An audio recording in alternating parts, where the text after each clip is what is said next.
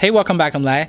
Let me first of all clear the air. This is not a fan video of SpaceX or Rocket Lab. I want to dive deeper into the details of building a rocket company, focusing on three factors: engineering, resources, as well as business, and try to explain to you some of the hardships entrepreneurs have to go through in order to build a rocket company. So why is it so hard to build a rocket company? What about the difficulties Elon Musk had to go through in the process of building SpaceX? If you're curious about that, stay with me and let's talk about it today. And thanks to Brilliant.org for supporting this episode. More about it later. Engineering is at the very foundation of a rocket company. There needs to be a rocket for the company to exist. Simple as that. So how to build a rocket? Roughly, a rocket encompasses four major systems: the structural system, the payload system, the guidance system, and the propulsion system. The structural system includes the fairings, the body of the rocket, and for selected rockets, fins for more stability and perhaps landing. The payload system is where the cargoes or the astronauts are, and the guidance system includes telemetry, sensors, and other instruments. And lastly, the propulsion system consists of engines, turbopumps, and fuel tanks. When we're talking about building a rocket, all systems matter, but for different purposes, different systems might be more important. For example, the propulsion system usually dictates how powerful a rocket is, but for manned spaceflight, more emphasis is put on the payload system. If we're talking about a ballistic missile, the accuracy of the guidance system matters more. And lastly, for companies like SpaceX, which succeeds on the reusability of its rocket, the structural system is of the greatest importance. Re-entering the Earth's atmosphere from hypersonic speed can easily burn up any less robust structure. So as you can see, every system plays a role and collectively makes the rocket powerful. For a construction company, it cares about the stability of the structure. For an internet company, it spends most of its money on software and web engineers, but for a rocket company like SpaceX, it must be good at everything.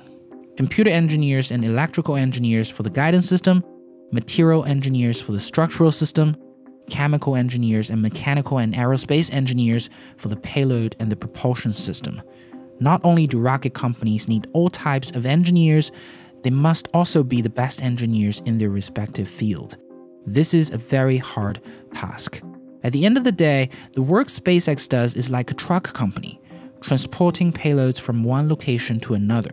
But here's why SpaceX gets paid $60 million per trip. During a short period of 20 minutes, Falcon 9 must achieve over 25 times the speed of sound, pass through temperatures above 3,000 degrees Celsius, enduring wind speed over 50 kilometers per hour, while having a controlled explosion inside its 9 Merlin engines. Rocket engineering is the pinnacle of human achievement, the combination of all that we know about our universe. This is, I think, one of the biggest entry barriers of the space industry, and why, despite thousands and thousands of startups founded every year, most of them are internet companies. Seldom do you see them making rockets. It's just harder to build rockets. This is now a great segue for me to transition to the second aspect of a rocket company that makes or breaks it: its resources.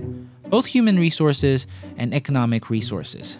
If you think about it from a macro standpoint, this factor alone will limit a rocket company to be either employed by a national agency with great resources, or at least companies based in the United States, China, Russia, India, Japan, and perhaps France, where Ariane rockets are being made.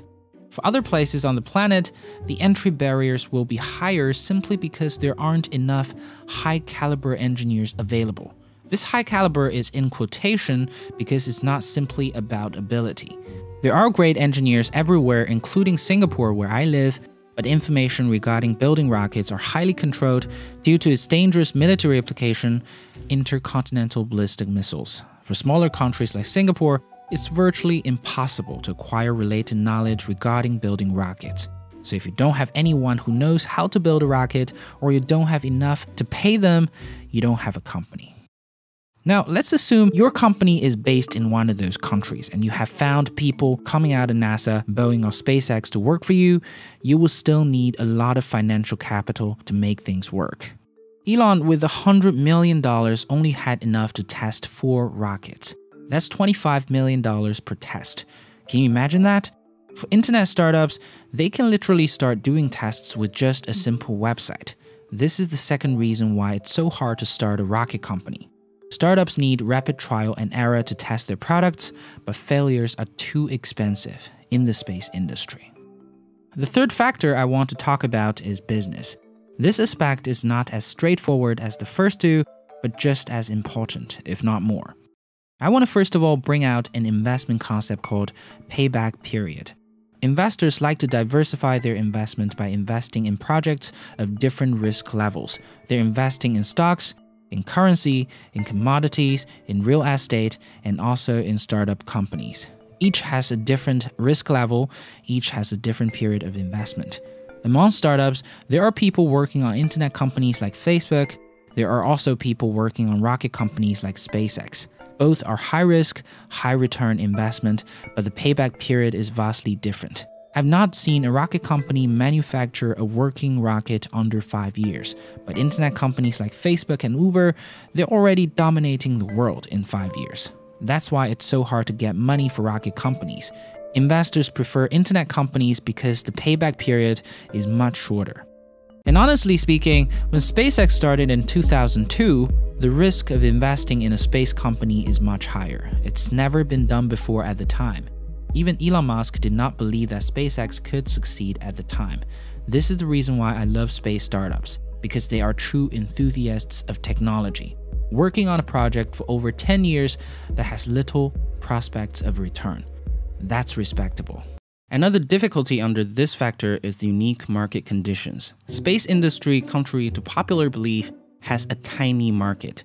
There are only a few possible customers: the government for military launches, commercial satellite companies, as well as research institutions like universities.